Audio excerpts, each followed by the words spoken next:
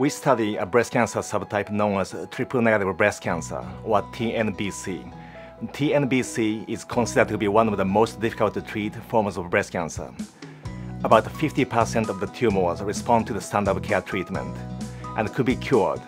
But when the tumors could not be managed by the existing therapies, they progress to take patients' lives.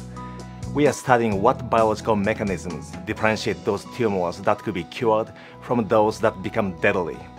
And we like to use that information to discover new therapeutic strategies. We are tackling our research questions by using just about all the tools available today, including data science approaches, and more recently, immuno-oncology approaches that aim to take advantage of our body's immune system to fight off cancer.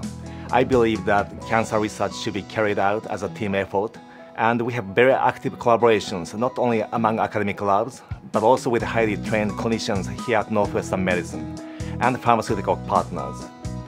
We are committed to taking potentially life-saving therapies to clinical trials as soon as possible, and I'm very excited that Northwestern is well equipped to help us to achieve our goals.